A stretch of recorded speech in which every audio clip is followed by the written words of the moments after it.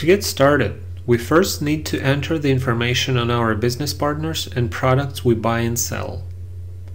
A partner is defined as any company or individual we have business relations with. It could be a vendor, a customer, a bank, our own company, or an employee. I'm going to show you how to do it in a very easy and straightforward way. Let's start by entering the information about our own company. Go to Partners, click Add, select Entity, it's a company, Partner Type, our company. There are several different fields here, but only one field, legal name, is mandatory and it's highlighted in pink. For now, we're just going to fill out this field. Click OK. Our company now appears in the list of partners.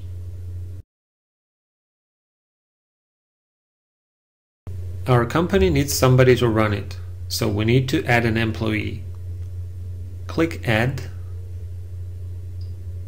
select Entity, Individual, Partner Type, it's an employee and he works for our company. Enter his first and last name and click OK. Jack Smith has been added to the database. Now we go back to our company, which we named MyCorp. Click on it to highlight it and click Edit. Go down to Employees. As you can see, Jack Smith is already on the list. Clicking Edit will open up his record where you can add some more information. For example, what he does in the company and his salary.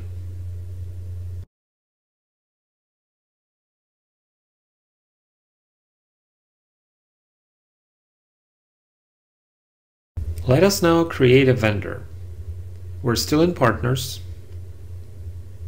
Notice on the left in the tree panel, there's a list of different partner categories. And this is where we may assign a category to our vendor. Let's say it's a supplier of electronic products. Right-click on Customers Vendors, select Create, enter vendor category, Electronics, click OK. We now have a new category under Customers and Vendors. Similarly, you may create different subcategories for your partners. For example, right-click Electronics, enter category name, TV sets, click OK.